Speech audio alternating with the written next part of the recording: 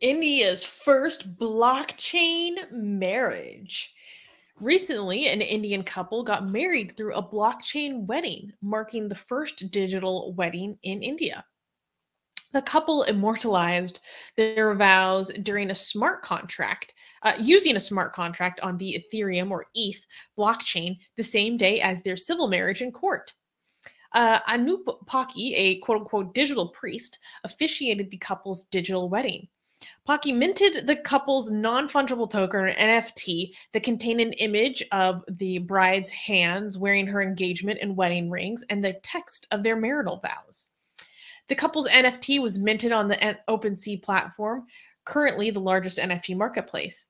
Narasipuram said, the groom said, "We read out the vows, and after receiving the blessing of our digital priest, I transferred the NFT to my wife's digital wallet, similar to the groom putting the ring on his bride."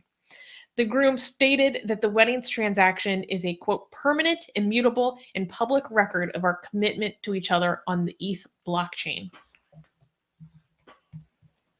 Hey, we also had a marriage in the metaverse recently. Wasn't that? Is that the same thing or is that separate? No, I think that was separate. Okay. That's very interesting. So wait, what wallet was used? Was it the? Was it the? Which wallet? It started with the groom, and then he transferred it to the wallet of his wife. Okay, but was it the representing putting a ring on her finger? That's cool. Okay, let's see the contract. This transaction will be soon processed. Okay, what was the gas fee on this contract? He said it was about $35. $35. No, I want to read. No, show the tweet. I want to read it. Oh, okay, sorry. Go ahead. So it says, "By the power invested in me by Ethereum, this transaction will soon be processed. And now, by the power invested in me by Ethereum, it is my honor and delight to declare you married. Go forth and live each day to the fullest. I'm so pleased to present the newlyweds." How did he pay such low gas fees? $35? That must be a good time to. Oh my god! Like that's what you focus on. Okay, that's very good. No, but I'm kind of a little bit disappointed because it wasn't done on the Polygon blockchain, because Ethereum Polygon is an Indian, originated in India, right? So they should. This is an Indian couple. Actually, it doesn't matter. Ethereum is more trustworthy. But anyways, this is pretty interesting. I think there's going to be a lot more blockchain marriages. What do you think? I think so. I think people are going to have to find a way to like make it more kind of fun. Because instead of just sitting on your laptops, like now we have to wait for it to go. Okay, now the transaction's through, Wait, that's the same thing as a non-smart contract way of doing us. Like, do you think like so we have a wedding and everything like that, right? But if the process of creating a contract off the blockchain is also not very exciting, right? This is actually more exciting, right? Because how exciting is the documentation of your marriage and the legal work and the stamp and the signature, okay? And I'm pretty sure, like how long did that take? It took a few minutes, right? I think like if you're doing the legal work for your marriage contract, that takes longer, right? Also, this is a lot more official. Everybody can see it. It's transparent. It's immutable. Your marriage is immutable. Wait, how do you divorce then if your marriage is immutable on the blockchain? That's what I was thinking about. You can't undo this contract. We don't have temporary.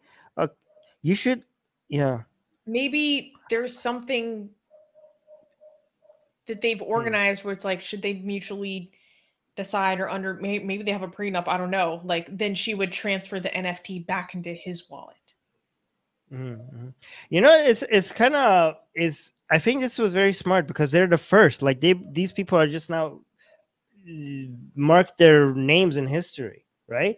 Like the second or third person or the fourth person that does this is never going to be as significant as them, right? They have managed to. They've just paid $35 only to mark for forever to be part of history. Their marriage is not part of history. They're the first blockchain marriage. That was very smart. That's very clever. Yeah, the guy was saying that he's like, I think this is what we're going to be doing in the future. Oh, This is look, where we're moving towards. It's you can see their marriage on Etherscan. Their marriage is transparent and available for everybody to view on Etherscan for eternity. That's amazing. This is cute. How does this go? Only 5 likes on Twitter. I'm not gonna like it because it's gonna take me away from this page and it's gonna take me to Twitter. I think if I like it, but it should get Do more it likes. anyways. This is history. Yeah, let me like this. What's gonna happen? See, I knew it. It's gonna take me to Twitter. They're gonna be randomly like, oh my gosh, like this huge count just liked this out of nowhere. For some reason, this happened back a few months ago, but it just made the news cycle recently. Oh, look, there's more pictures. Yeah, Okay, you can here. actually see what their NFT token looks like. See, that's the picture that is in their NFT. Okay. Oh, that's weird. Yeah, that was weird. Look, this is cute. I don't know. People think this is cringe. I think, yes, it is the MetaMask. They did it using the MetaMask wallet. Is this the MetaMask? Yes, it is. Okay, I'm going to like this. Why is this not getting more attention? This is the first blockchain marriage in the world. Why is this only have It 7, did get a lot of 8, attention in the news cycle. Oh, just but not so much on Twitter. I don't know why. Yeah. I don't know. I think this is kind of romantic. It's the first. It's unique. It's like, because it's unique, because it's the first. I think it's very clever. I'm surprised nobody did it until they decided to do that, right? By the way, guys, like India is like a major source of innovation when it comes to the blockchain right now. Okay, like India. This is if blockchain becomes as big of the internet. Okay.